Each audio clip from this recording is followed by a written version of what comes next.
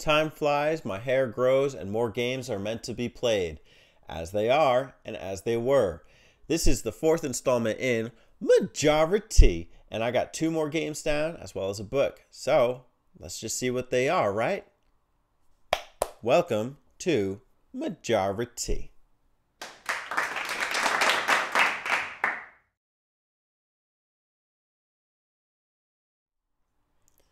Okay, so I like to start these off by talking about what I've been reading.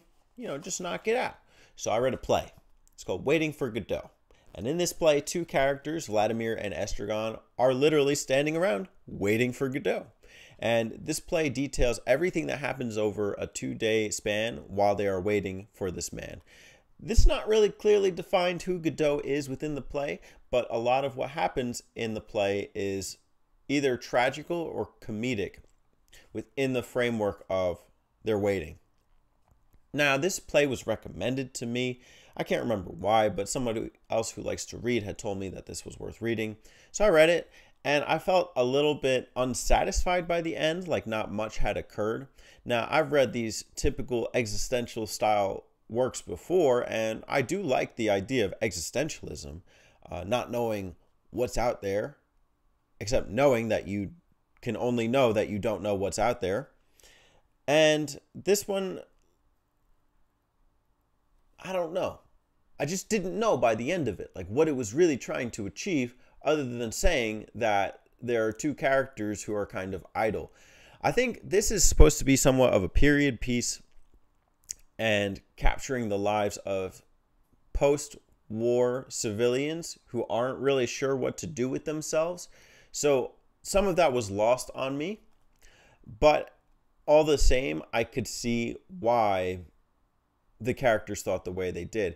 This was your typical idiot couple, like dummy friends whose quips back and forth are comedic in a sense.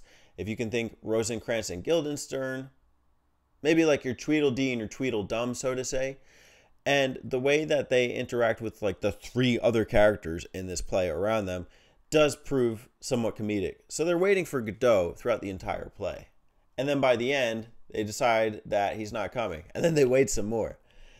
The play leaves you hanging in some aspects, but it also has a lot of comedic relief. A lot of it's like, that joke about who's on first? Oh, the man on second. But if the man on second made it first, who gets on second? Well, I don't know. What about third? I mean, who's going to win the game? It's sort of that type of logic between the dialogue. And it works in some aspects, and I found it fell short in others. But all the same, it's an interesting play, and it might be worth reading for that. One note I would like to make is that if you plan on reading a play, you should probably either read it alongside the audiobook so you can actually hear the dialogue, or you should read it aloud with somebody. That's a good way to make the time go by. I read this one with my girlfriend on the train, so not entirely, but some of it, so that helped me get through it. I did play through 2 games this month, but first let me just talk about games that I'm in the process of playing, have started, etc., and that I am enjoying. So I'm enjoying Persona Q, I'm enjoying Yakuza 6, and I also started Super Mario Bros. 3 on my World 6, so that should be done soon. I've also played 2 games this month, in addition to experiencing another, which we'll get to later. The first was Geometry Wars Galaxies. This is a classic 2D shooter. Now, I played Geometry Wars Galaxies on the PS4. I played that one to the credits. That was a lot of fun. It's a beautiful game, and it's intense arcade action. I've always liked this one a little bit more, though, primarily because of classic controller support. And also due to the fact that this is 2-dimensional and vector-based graphics. It's so easygoing on the eyes, and it's really easy to get lost in. This is the type of game where you start it and you don't want to stop playing a level. And then you just keep going until you get those medals, and then you keep saving up to purchase the next planet's worth of levels. And then you can upgrade all your weapons. This is a lot of fun. This game will not run you more than a couple bucks. You should definitely hunt it down. My issue with it has to be that 1 world's worth of levels are locked. unless you connect your DS and your copy of Geometry Wars on the DS with this game. That to me is pushing it. That's too much.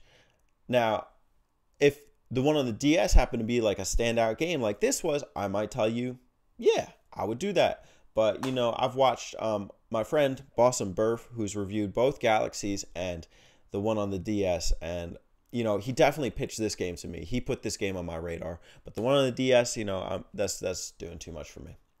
But if you like arcade shooters and you like games on the Wii that have classic controller support, you absolutely need to get Geometry Wars Galaxies. Another game that I did play on the Wii, so this was month of the Wii, so, you know, the Wii rocked my month, as the Wii will rock you. Haha, I worked that one in. But I told you before I was starting Mario Brothers 3. Well, I'm actually playing it on the Wii. The way that I'm playing it is through the Super Mario All-Stars collection disc on the Wii. Now, a thing about that disc is that that game has all of the games except for Super Mario World, from what I understand, that are on the Super Mario All-Stars SNES cart. I might be mistaken. There might be more on that. But the games that are featured on there also have classic controller support. To me, I do not want to play the Wii unless I can play it with a classic controller. I do not want to have to aim anything at a sensor bar. To me, it's just doing too much. I don't want to play a game so that like I have to set up and like sit a certain kind of way. No, having a wireless controller or a wired controller plugged into a wireless controller is a lot, but it works because some of the games on the Wii are fantastic. And I played through Mario Bros. 1. It's the first time in my life I've ever played through the first Mario Brothers. And I have to say, you know, I was excited. I was really excited to play the first one. I've had the collection disc for a while since it went down to about $20. But, you know, Mario Bros. 1, not on the Atari, Super Mario Bros. 1, is great. It's a great game. And, you know, I've obviously played it before. I've obviously played the sections. You know, you hop the ceiling in World 1, 2, and then you can warp to World 4. You know, that's a classic piece of knowledge that's passed down to kids like who played the game from the 90s and the 80s. But I've never played it to the end. And holy cow, does that game get hard. In that last world, I think I probably played that last world a good 20 to 25 times before I could beat it. And that's not taking into account all the lives that I lost. 8-1 is not so bad. 8-2 is pretty hard. 8-3 is also pretty hard because you have to really know the jumps. And that level of difficulty is not something that you really see from the 2D Mario games nowadays. You know, the one on the Nintendo DS, the new Super Mario Bros., that game is very casualized. You realize that once you play the one that was made for the NES. And the thing I love about the collection on the Wii is that it doesn't take any turns to make it easier. You know, it really preserves that level of difficulty and challenge. With that being said, the first game is stiff. It feels very stiff. At first I thought it was the controller, but I think it's actually the original game is just a little bit more archaic than some of the other ones. It just hasn't aged that well. That being said, it is a must play. One thing that is not a must play though is the game that I'm about to show you the review for, and this one is dedicated to my friend Alex. So with that being said, enjoy the review.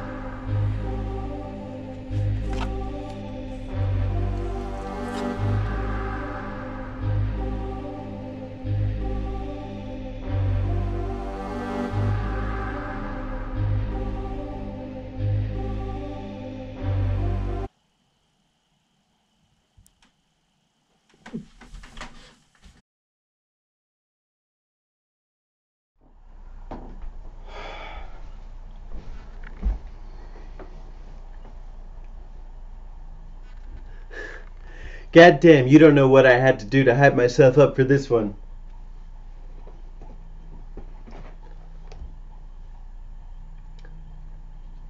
I can't even say it. This is a game, question mark, for the Nintendo DS, personal trainer cooking, that Alex, my friend from Table Zone, has sent me approximately a year ago. And when he had sent it, he had challenged me to play it and review it. And you know me, I'm really good at reviews, right? But I guess he thought that like maybe I don't know anything about cooking. Well, you know what, Alex? There you're wrong. Because I know that any master chef in the kitchen has his or her trusty bandana. So I went ahead and I bought myself a new one. And I'm gonna gear up and get ready to play and review personal trainer cooking and see if I even need this, if this is something that's going to benefit my skills in the kitchen or not, and if I can even tie this right.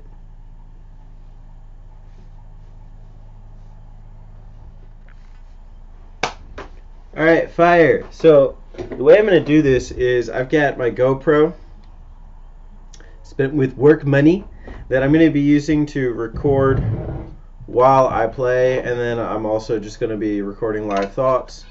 So let's have at it, shall we? Alright. Here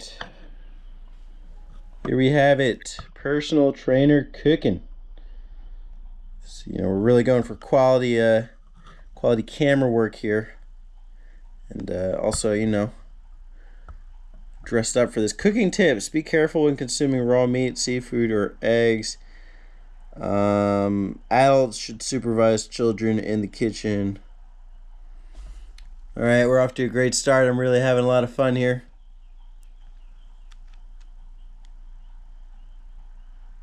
Personal trainer cooking. Hello, let's get cooking. It has music. Okay, on the bottom screen there's things going on, namely recipes, cooking A to Z, shopping list, settings, and it looks like there's a highlight of the day: Australian meat pie.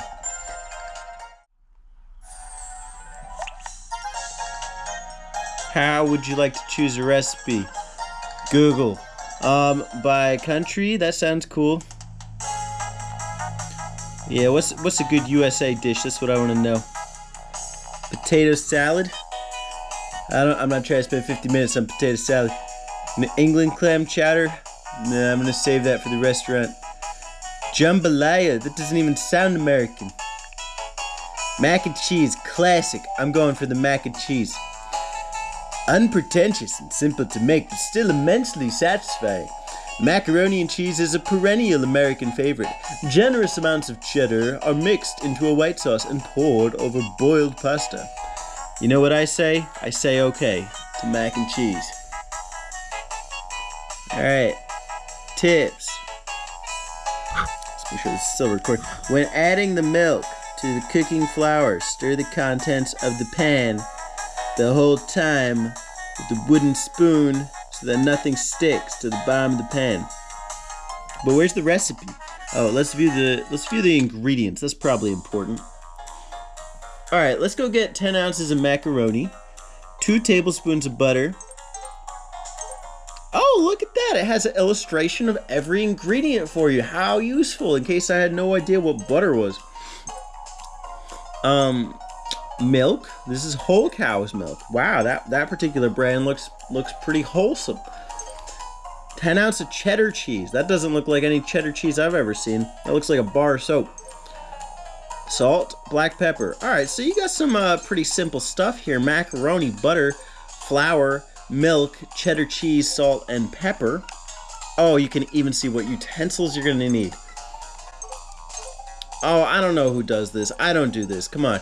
Any professional amateur cook like myself is gonna tell you to skip all the extras, but you know, this game wants you to go the extra mile. Make sure you do it to pitch perfect perfection.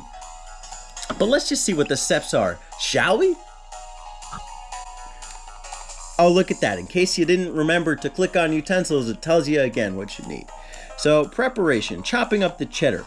Step 1, chop finely. Well, I'm a fine chopper if I do say so myself, but let's get chopping.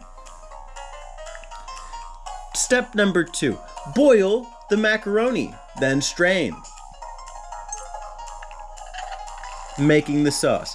Melt the butter, cook the flour, add the milk, remove from heat. Oh, I'd never think to remove it from the heat, I'd just burn the house down. Add the cheese, stir well, season to taste. Season? What season is it talking? We're in spring. Does it want me to spring right into it?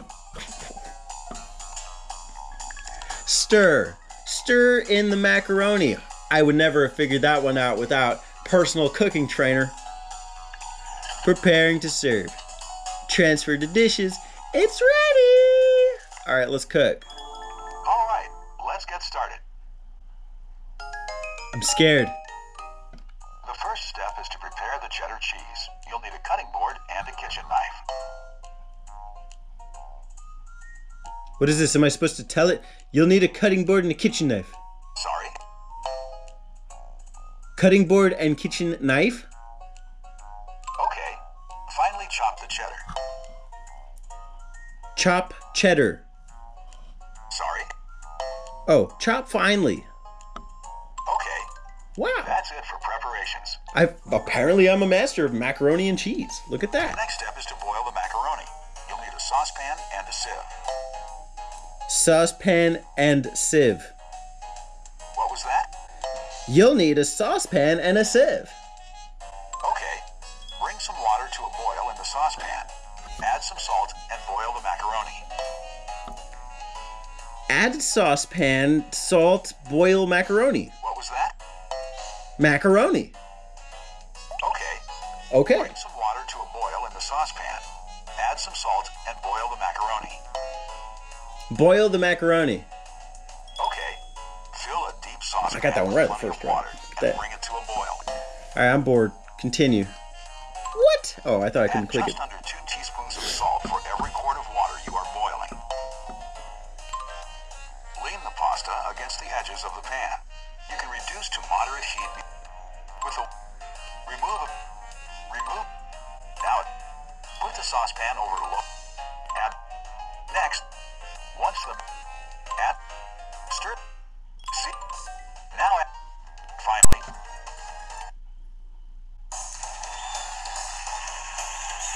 Well done.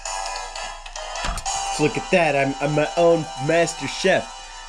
Classic. But let's put this to the taste. To the taste or to the test? Or how about the taste test? Let's do it to it in the kitchen. We're off.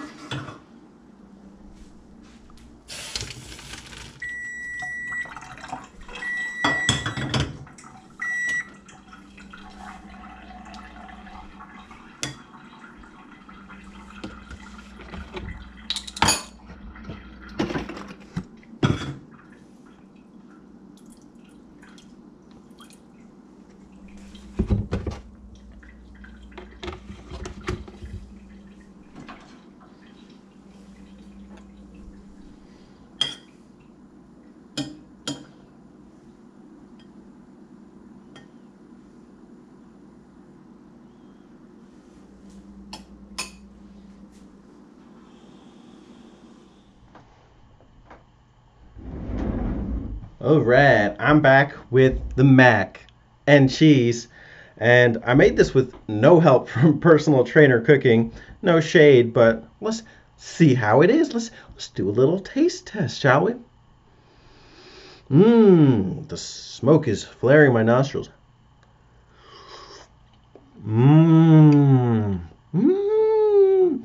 See, who needs a game to cook?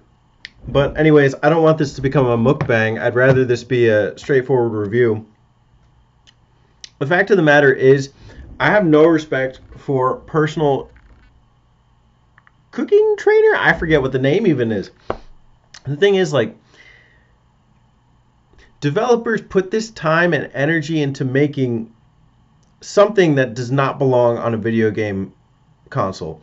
Quite frankly, you know, there's apps for recipes, and in this day and age, it's much easier to use. Now, I understand, like, with the DS, they're like, oh, let's capitalize on the brain age thing.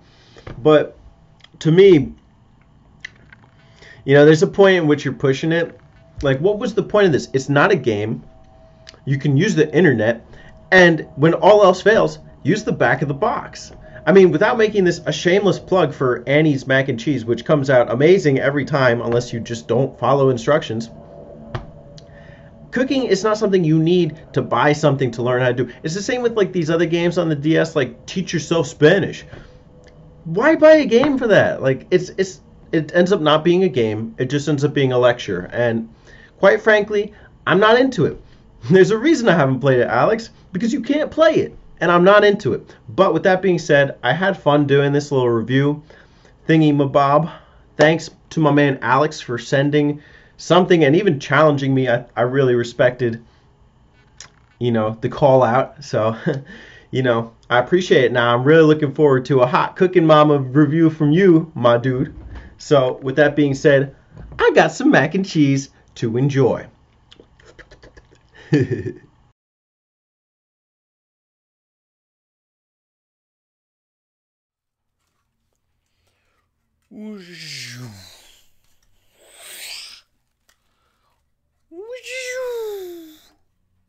pew! All systems fire. Now locking on to enemy target. We must take down the battle cruiser. Pew, pew, pew, pew, pew. Oh, pardon me, I was just playing with my DLC. Playing with your DLC? But you're not even playing a video game. How's that possible? Well, with toys like this, it sure is. And this is a contentious topic for Majora T Speaks. I asked you last time what your thoughts were on DLC culture, if you think that there is a perfect model and if you lament it or embrace it. Now, I showed this toy, right? And it wasn't actually this one. It was another Starlink Battleship, but this one came with the game for like 20 bucks, which, you know, I hate to go back into like pickup style videos, but that's a deal if I ever saw one. And the way it works is you put the, you know, this onto an extension on your PS4 controller, and then the second you put it on, it unlocks it in the game, which is completely pointless with this because this is your standard ship anyway. The question is that acceptable? And, you know, I've been wrestling with this. I actually did not answer that at the time because I was trying to figure it out for myself. Like, do I actually enjoy this? You know, I've had amiibos for a long time, but I've never actually connected them to anything because they don't really do anything in the games. This at least gives you a skin in the game. And in addition to that, it also is pretty cool. Like, you get a ship and you get a DLC skin with it. So, you know, although, I mean, obviously, I would like to be able to, like, have a ship that, like, you know, as I, like, control it, it moves where it goes. But, you know, maybe I'm asking for too much. But I want to see what you guys thought. So let's go over some of the comments. Shall we? All right, so let's go in order. I have 3 good comments here. They are quite good comments. Starting with Terry309. I don't think DLC is inherently a bad thing. That's like complaining about expansion packs. I'm all for developers delivering more content to a perfected game for a fair price. That's a novel idea. I know that one of the games that people really like for DLC is Skyrim. That there have been some excellent additions in terms of, I don't know the exact quest, but there was like a vampire quest or something. And it adds content to the game. I know Breath of the Wild does it pretty successfully as well. So, I mean, that's not a bad point. What I'm not a fan of is microtransactions on disc, day one DLC season passes. See, I'm with you there. I have Smash Brothers on the 3DS. And that game is a cesspool of available DLC. Now, I don't know that it was all available from day one, but I know that from the first day that Smash Ultimate released, which I know you really can't complain about not having enough content, they had mentioned Joker as a release. So obviously that could be an easy patch into the game. There's no reason to announce that on like within the first week that, you know, there's going to be a paid for character. And it's really, when you see that, it's almost shiesty. So I agree with you. I don't like the idea of having content available to buy within the first day. Just include it within the full game. I want my game to be complete when I purchase it. Otherwise, I'm pretty much paying for half a game. I still want an expansion pack for F-Zero GX with more content. If DLC was on the GameCube and Nintendo did that, I'd be all for it. See, F-Zero GX just needs to be DLC in general for every Nintendo system ever. Once that comes on the Switch, I think it's pretty much safe to say that they're going to speed past all the competition, but they'll be light years ahead at that point. I just think the whole idea of DLC has been misused. As for games like Starlink, Skylanders, I'm personally not a fan of the idea of having to buy figures or DLC just to access something in the game. Figures should be figures, not electronic toys that connect to games in order to unlock stuff. Okay, I'm with you there. I would like that the extension that connects to the game does something more than just unlocks. Like, there's a purpose to re-hook it up. There's no reason to hook up a ship to Starlink after you've done it once because you've already unlocked the thing. I actually think the idea of amiibos in Smash Brothers is pretty novel, that you can take it with you and bring it over to a friend's house to share your data and then like plug it in when you want to play with them. I don't know that that's been done to a way that it's actually pretty cool, because you might as well just be actually fighting in the game. I think the idea would work well with Pokemon, but what do I know? I suppose you could say the same about trading card games as well. I used to collect trading cards back in the day, but I don't anymore because I realize just how exploitative it is, since you have to buy your way to getting all the good cards with real money. Oh, I miss trading cards. I still have my Pokemon cards. I got my Yu-Gi-Oh cards. I got my Magic cards. Actually, I don't have my Magic cards. I sold them. People used to say Magic was the best game, but I always liked Yu-Gi-Oh. I never really played Pokemon, but the cards look cool. It's a collector thing, so I understand. It amazes me how this idea of collecting figures for games is a fad these days. It seems like it should have been a 90s thing. In this era, it just seems silly to me. The wow factor of having collectible figures connect to electronic devices would have been cool in the 90s, but now it's just meh. We have better things now. I would disagree with you on a personal level there. I think the idea of figures coming back is awesome, because when you go into game stores these days, they're a little bland, and the toy sections almost liven them up. And, I really wish that these figures did more, like as you're saying, because then it would be impressive. But with the way it is now, I see your point that it is just meh. But with that being said, like, the Pokewalker, right?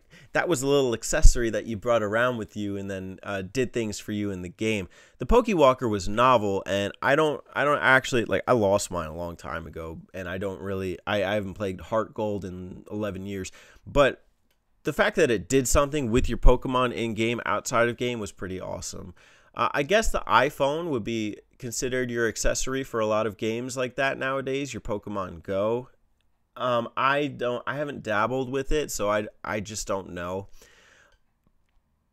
But as a collectible figure, I think the figures themselves need to be on the equivalent of Pokewalker. They can't just be these, like, this plethora of amiibos that are impossible to collect. Not my friend, but a guy that I watch here on YouTube, Arlo, who's pretty popular on YouTube as far as gaming content goes, did a really good video on why amiibos are a problem for Nintendo and just in general. So I would recommend that video to those who are looking for more content to watch. But that's a hearty comment, Terry. You left me a lot to talk about, so hey, kudos to you. The next one comes from BawesomeBurf, my man, the legend. And he says, the perfect way to do DLC for me is to actually work on it after the game releases. None of this day one DLC nonsense or disc locked content. I also don't believe little things like costumes, weapons, etc. should be DLC. That stuff should just be an unlockable in the main game. DLC should only be for big things like new quests or new maps and or levels. I'm 100% with you there. Again, if the ship that I attached to Starlink did more, I would say that it's a good model. As it is, it's not a good model. I'm with you there. I like the ship. I like the fact that I get to fly around it in the game, but there's no reason I couldn't have just had that from the start.